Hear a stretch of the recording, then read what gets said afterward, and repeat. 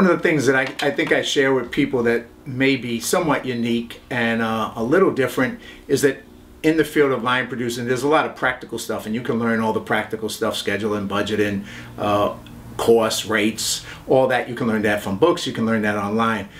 But more important than all that practical information and information that you do need to know, I say, is your attitude and your mindset. And I kind of promote the idea that if you have the right attitude and the right mindset, you're going to be successful. And there's a couple of points that I always share with people, young people and new people in the industry. One is always be learning, or ABL as I call it. And no matter how many years I've been doing this, I always find that I'm always learning from people. I'm always learning new tricks and new tips and new ways of doing things. So that's the first thing, always be learning.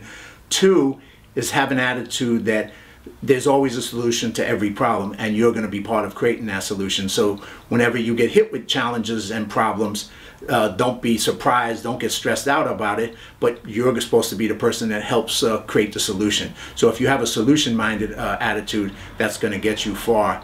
And finally, if you have an attitude that you're going to do whatever it takes, you're going to make it happen no matter what is in front of you. You can't be stopped. And those attitudes will take you very far. And I'll share one story that I share, that when I first started out on one of my first films, a location manager was looking for a location, an empty lot in Pasadena, and they couldn't find the lot after about a week and a half of looking. And they came to me and they said they couldn't find the lot and it was impossible. There was no lots in Pasadena for us to film at. Now, when I heard the words, it's impossible, of course, I knew that nothing's impossible, at least my belief is. So I said, well, let me go out with you in the morning while we were shooting the movie at the time. I said, I'll go out with you in the morning. We'll spend about 2 hours looking for the lot. We'll find the lot. I'll buy you lunch and we'll come back. Well, the person kind of took that as I was a little bit arrogant, and I wasn't. I was just saying that I would find the lot because I was determined to, and I kind of felt that he had kind of given up on finding it. So we went out, and by me asking him a lot of questions as to where he looked and where he didn't look, well, within the 2 hours, I found the lot. Now, there's no guarantee that I always would do that, but I had that attitude, and that gave me a better chance at doing what he wasn't able to do because he had kind of given up. So we found the lot, I bought him lunch, and went back to the set and continued shooting.